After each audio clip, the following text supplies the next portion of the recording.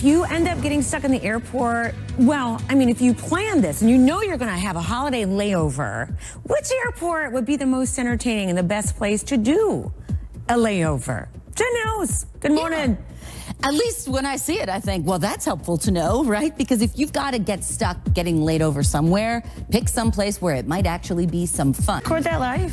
That is highlights of the live stream. Got it. Yeah. Wow. Thank you.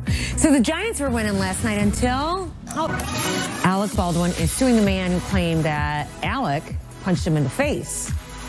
So this is a follow-up on the story that we first had. Good morning, Melissa. Yes, this is a story that we reported last year, and I feel like we talk about Alec Baldwin with good news and bad news. Just gotta laugh that New York City, it's always about a parking spot. I mean, no matter how high up you go. They're hard to come by. Yeah. Could somebody, I'm going to call this in today's What the story. Could somebody unlock your door, start your car, and more by turning on your Alexa device, for example, with just a laser light? Because that's what they discovered, Jen. Good morning.